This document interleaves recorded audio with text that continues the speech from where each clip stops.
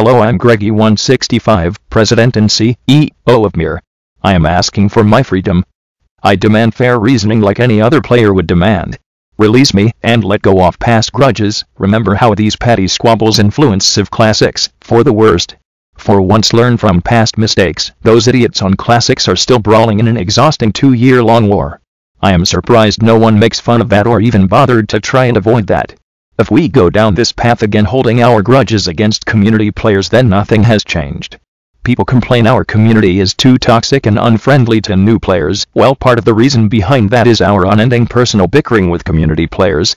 I can't believe I am the only one who thinks these year-long grudges are not ridiculous.